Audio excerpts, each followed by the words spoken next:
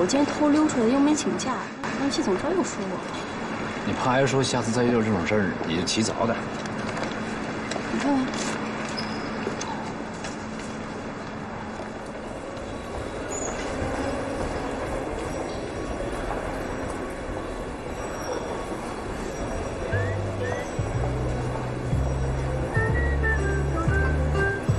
喂，怎么了，谢老板？你在哪儿呢？啊，我在家呢，怎么了？你怎么没去公司啊？我今天不舒服，我闹肚子，我就想今天在家里办公。我问你，那个方案什么时候改好？哦，这改着呢，快了吧？什么叫改着呢？快了？我问你什么时候？这是设计，不是搬砖，不是说你说几天能搬完就能搬完的。你别给我来这套，你必须给我一个时间。金总催我了啊，没有时间，你就是催死我，他也没有时间。我尽量抓紧吧。你别跟我说抓紧，抓紧，抓紧，什么抓紧啊？我要方案。好了好了，我知道了，行了，挂了。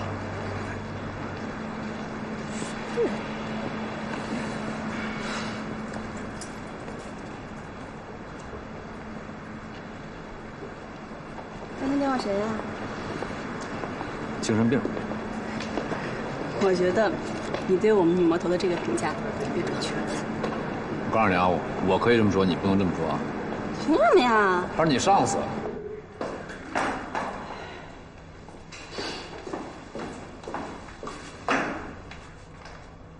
爸，我上个厕所啊。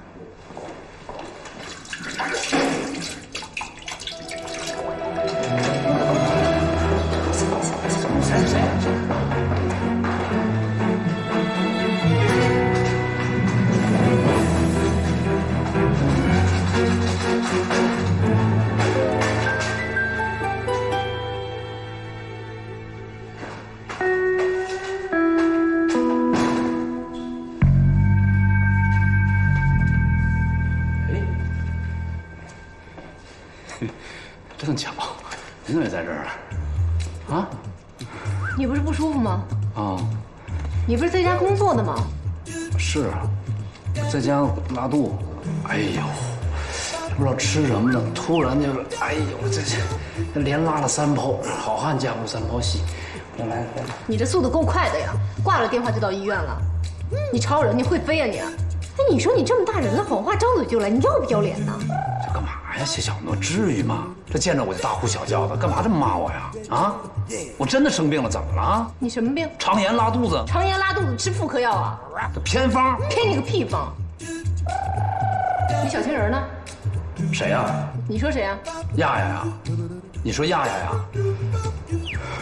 你这人真是不要脸的，人家还小姑娘，你都大叔了，还有女儿，你恶不恶心？我怎么不要脸？我怎么恶心了？你凭什么这么骂我呀？凭什么不能骂你？亚亚，什么情况你了解吗？我亚，他就是我的小情人，跟你有关系吗？跟你有关系吗？你别自己丢了东西，看谁都像谁似的。我懒得管你，我管你我嫌恶心。哎，行了，你小点声，这是医院，安静。我问你，你那方案明天能不能交？什么方案？你说什么方案？尽量吧。什么叫尽量？我问你能还是不能？能，行吧？你自己说的啊。我自己说的，怎么了？那你明天给我交，交不了别让我给你背黑锅。谁用你给我背黑锅了？真是莫名其妙，我怎么在哪儿能碰见你呢？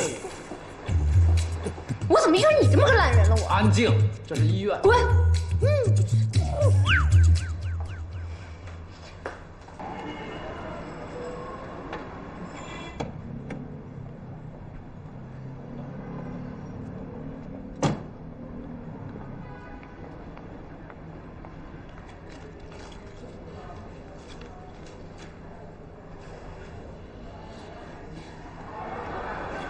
怎么现在才来？你看他男主是什么样子了的？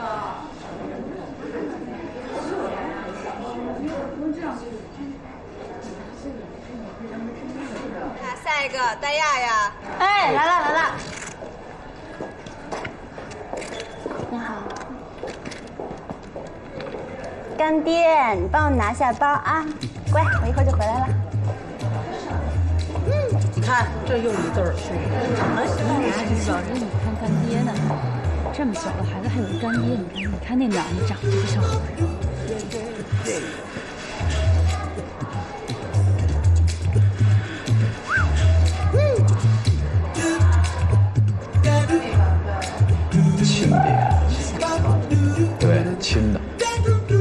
谢谢啊。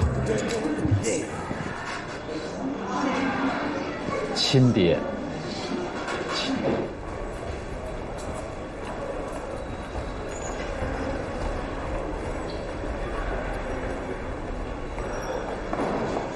爸。啊，没事吧？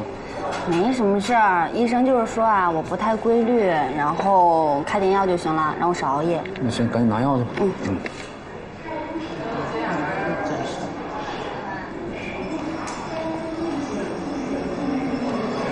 哎呦，老爸，